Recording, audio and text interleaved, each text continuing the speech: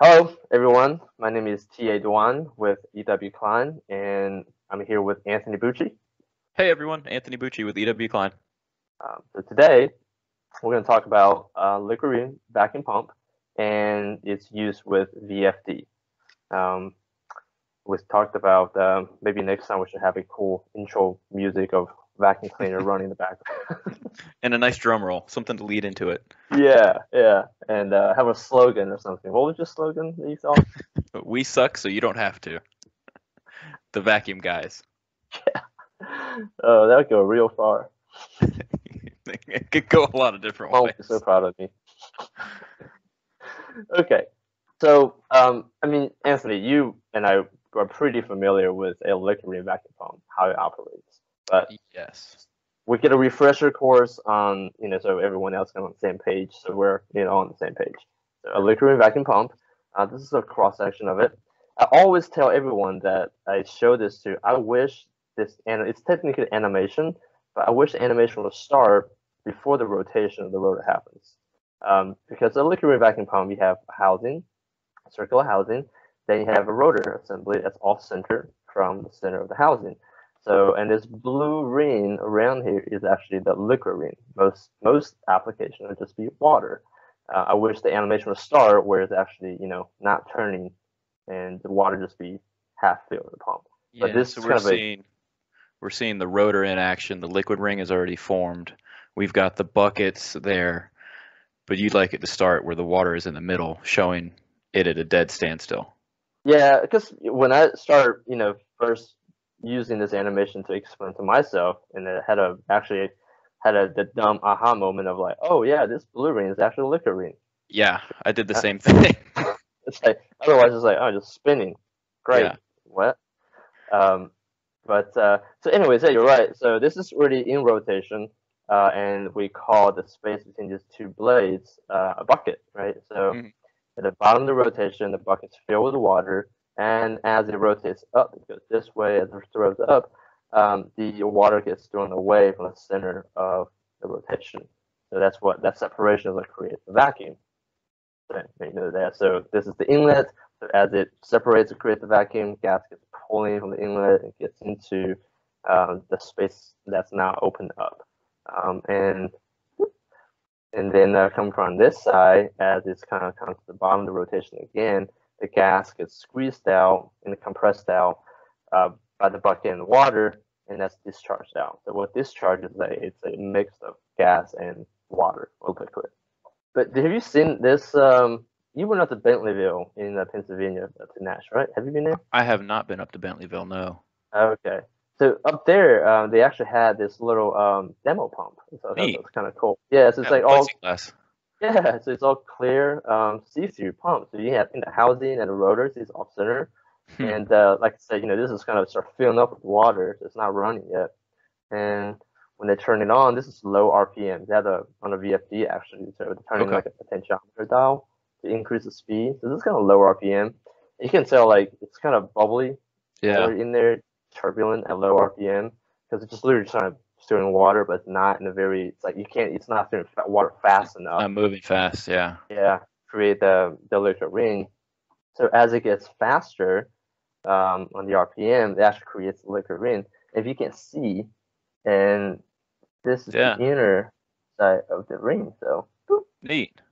Yeah, so this is all water. Here it's clear water, of course. It's hard to tell. I wish they would dye the water like a different color so you can actually see it Oh, clearly. that'd be smart. That's something we Yeah, could do. yeah, sure. So that's essentially what the inside of the liquid ring looks like. So it's not exactly this smooth, nice ring in what the animation shows. Yeah. So next one, that was the liquid ring vacuum pump, and talking about liquid ring vacuum pump and the VFD. So the next one is VFD. Let's talk about VFD, the variable frequency drive or frequency inverter, or I think those are the two most common names used. We talk about is AC. Woohoo! So AC power, DC power. AC power is this attenuating sine wave power. Okay. So and DC power is a constant, steady, whatever voltage it is. And we all know, hopefully most of us will know the difference between these two. And most power transmissions across long distance is used AC power. And DC power is a lot of time in industrial applications, more for like control, like 24-volt control voltage. Okay.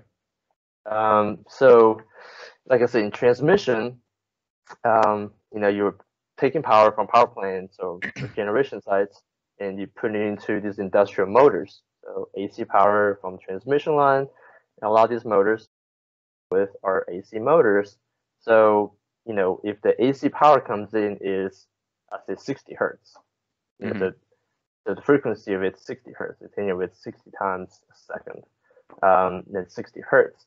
So if it's 60 hertz coming in, then the motor will get 60 hertz as well. So the motor, AC motor, run at that speed. So if it's the motor is designed to run, say, 1080 RPM at 60 hertz, you connect it with the power grid of 60 hertz coming in. It's going to turn at 1080 RPM because it's getting 60 hertz power.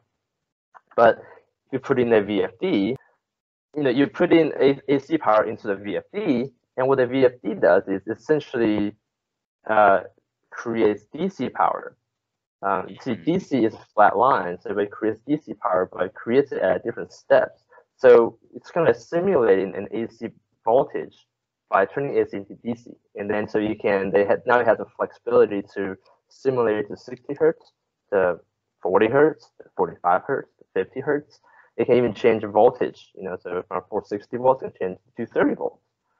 So that's kind of what a VFD does. It essentially takes AC power and turn it into DC, but create it in a form that simulates AC power and feeds it into the motor. So the motor won't see any difference. They think it's still AC power. Interesting. Okay.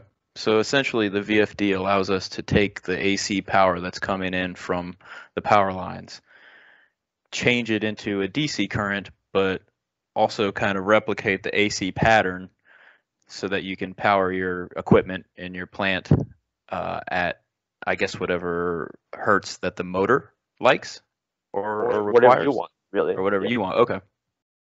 So I've seen some of the VFD used with liquid vacuum pump.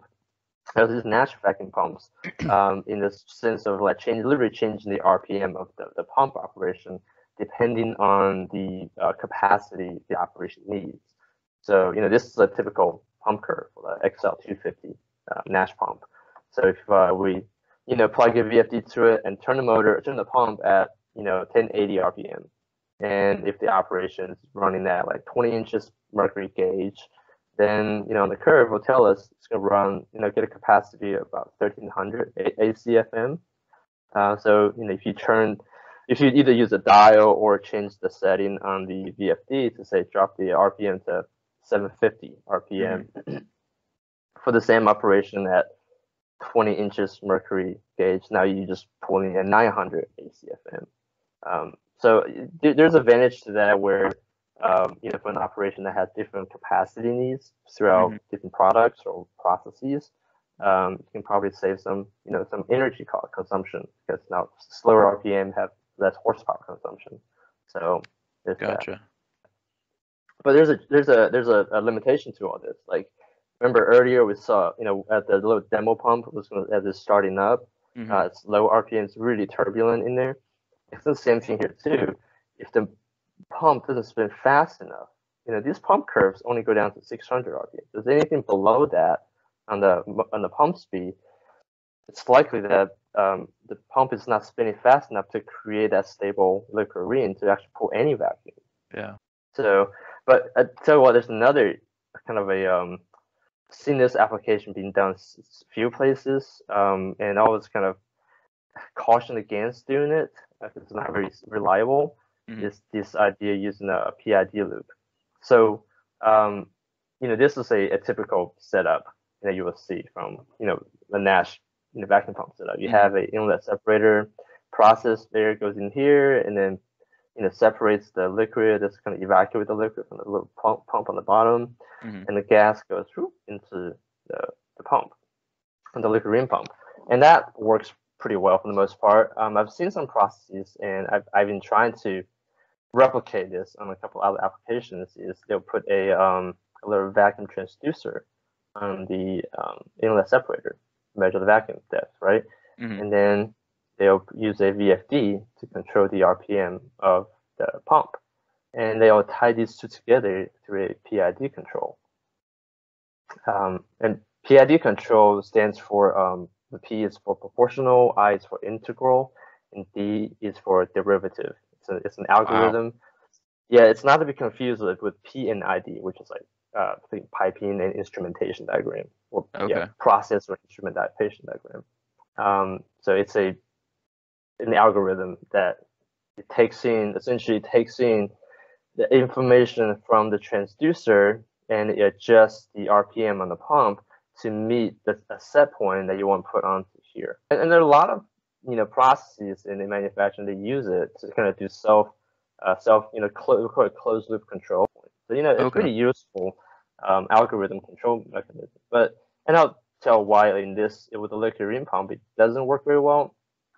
So the way I honestly like learning about PID loop in my previous job because I was a controls guy background. So I had to do quite a few PID tuning. So learning what they all mean and how to tune it, it's more of an art than science sometimes. Okay. So imagine you're rowing a boat and you're rowing towards shore. This is kind of far away from the shore, but just imagine you're rowing the boat to the shore, getting close to the shore. The distance to the shore is P. You can understand that as P. Okay. Proportional. And as you get closer to the shore, you have velocity, but you want to slow down a little bit. So, as you're pedaling backwards to slow down your approach, that's I. Okay. And once you get to shore, as soon as you get to shore, once you hit the shore, your boat wants to bounce back a little bit. And you kind of reverse the direction of the oar, trying to push yourself back into the shore so you don't depart from the shore too fast. And that action is D. Okay. It's like And that's sliding into a base for baseball, or imagine a skydiver when they land and they've got to like time their landing with the run. Yeah. Does that play into that at all? It seems like it'd be. Yeah, kind of. Yeah, and we do it as humans. We can do it so fast, right? Because like it's you can keep yourself balanced. We're thinking about how to, I don't know, just kind of predict how much we need to slow down or speed up to overtake someone or something like that. Sure. Yeah. Driving. Traffic. Yeah. Yeah. So it's that weird. Humans are kind of it's intuitive in our minds. So it's kind of machines trying to do that. In the PID loop, its own algorithm trying to shoot into the set point. So these three kind of graph kind of shows that too. So you have a set point for whatever data is. For example, since we're talking about vacuum pumps, so the set point says 25 inches of mercury. Okay. And the input becomes the motor. If you tie the VFD to motor, and then input becomes motor RPM.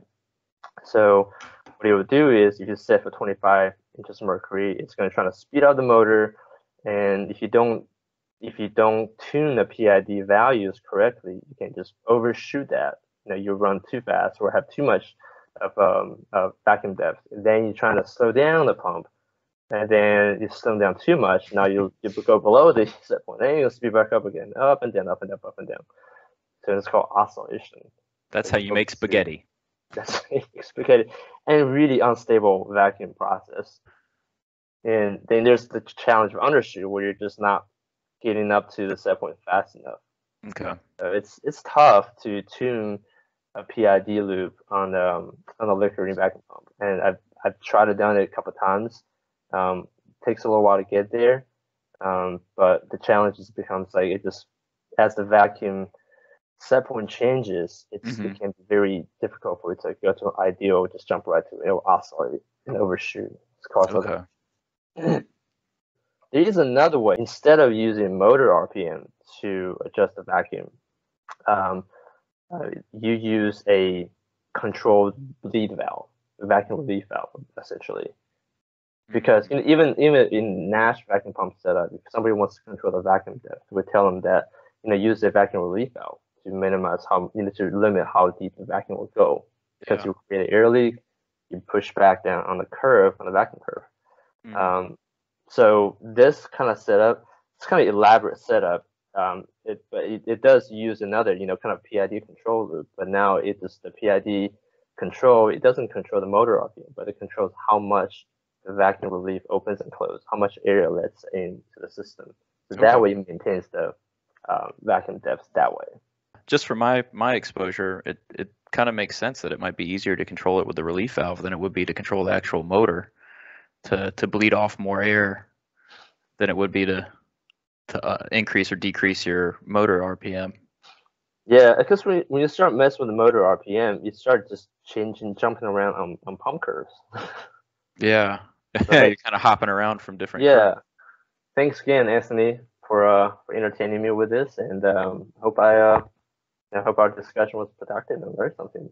Yeah, TA, thank you. Great information. I learned a whole bunch, and look forward to the next one. Yeah, absolutely. So everyone have a good rest of the week. Have a good one. All right, see you. All right, bye.